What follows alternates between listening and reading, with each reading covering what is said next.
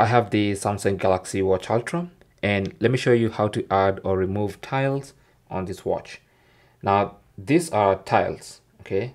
That's the activity tile, that's the sports tile, then you have this one for more activities, you have this one and this one. So if you want to add or remove a tile, what you want to do is let me first show you how to add a tile. So just go all the way to the end and you should see add tiles, and you can tap on that, and here are some tiles you can add.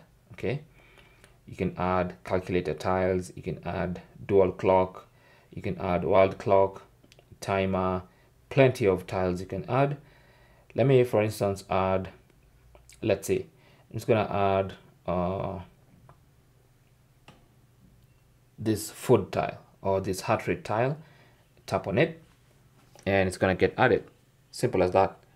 So now if I want to remove a tile, I can just long press on any tile, and then if I scroll, I'll see all the tiles.